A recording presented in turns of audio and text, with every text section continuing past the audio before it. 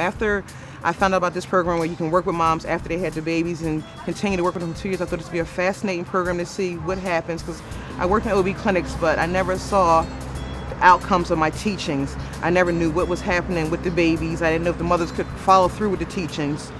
So I didn't know that, what I was doing was working. So in this situation, I can go into the homes and really see the effects of my teaching.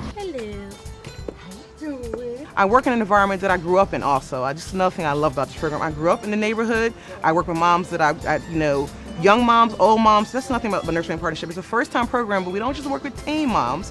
We work with all moms.